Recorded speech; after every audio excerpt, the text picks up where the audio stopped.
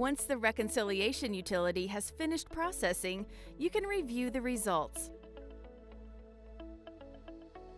If the reconciled count matches the total records, your info is reconciled. If they don't match, look at the Only Avatax or Only NetSuite counts to find out why.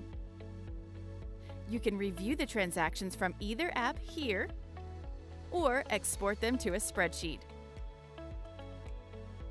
When you find the cause of the discrepancies, correct the errors. Then, rerun the reconciliation utility to make sure your reconciled count matches the total records.